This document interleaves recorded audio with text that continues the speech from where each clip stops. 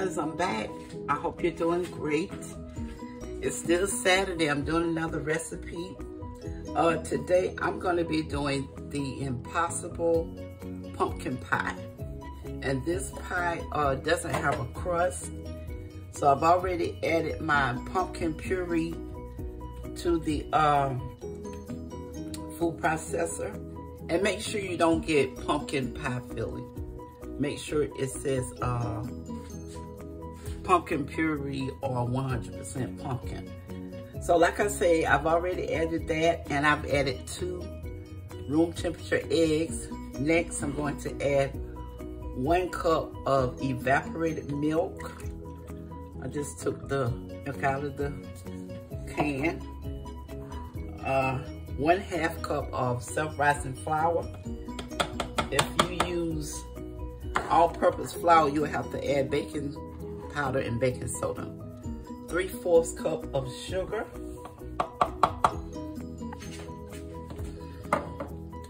Also, I have 2 tablespoons of butter. I'm gonna add 2 teaspoons of pumpkin pie spice. And I'm gonna add some vanilla, butter, and nut flavoring. But you can just add plain vanilla. And I'm gonna add a teaspoon of that to my mixture. And that's it. Also, this is a quick recipe if you just have everything together. So now what I'm gonna do is I'm just gonna cut it on for maybe about 10 seconds. I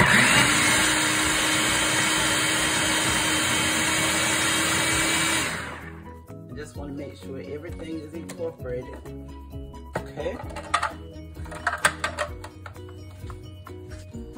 So everything here is mixed together real well. Only thing you gotta do now is just have a greased pan. I'm gonna put it in. I've already cut my oven on 350. I'm gonna let it bake for about 55 minutes. So just hold on. So I'm gonna take this off. Push that back.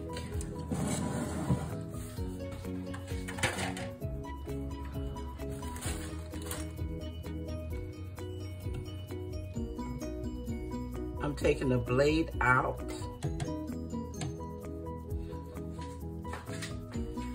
I'm using a very thin pan. So I'm just gonna spray this pan lightly.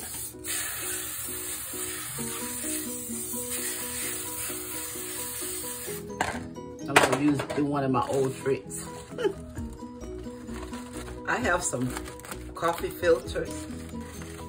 And because I want to be able to take it out the pan, I'm just going to put some of those in the bottom. About 3. Make sure I cover the bottom real good. I'm going to spray this.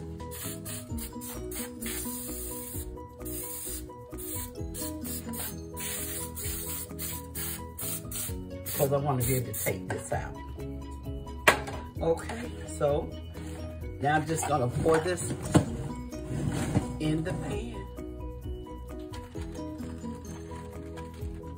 And like I said, it's a real easy recipe, very quick. Just have to have your ingredients together. Okay.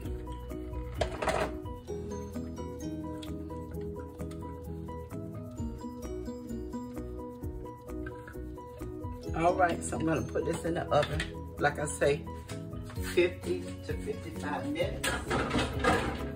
And I'll come back and let's see what it looks like. So I'm back with this Impossible pumpkin pie. It said 50 to 55 minutes, but I let it bake an hour. And if you look at it, it started pulling away from the pan. Probably was before I took it out the oven. But this is the results of this pie. And it sets up real good. So I just want to let you see how it came out. Smells good. So if you like pumpkin, you can try this recipe. All right, guys, so I'm back. My pie has cooled some. I'm going to attempt to take it out of the pan. I'm gonna put this on top. Hopefully, it comes out good. I'm gonna flip this over. I put the plate up under it too. I said I better do that so I have more leverage. I have it on the plate, so I'm gonna lift this up. Remember, I use the coffee filters. Okay, so just gonna take the coffee filters off. And I have one more.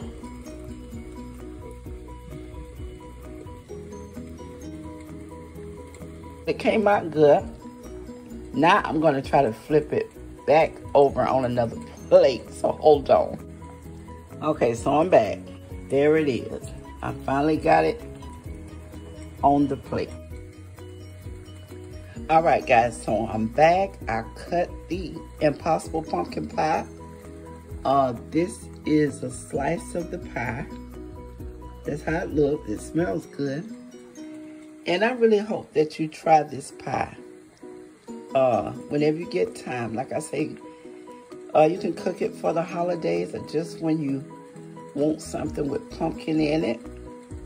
And I just want to thank you all for watching this video. Don't forget to comment, share, like, and subscribe. And I really hope to see you in the next video. Thank you guys. Have a great holiday.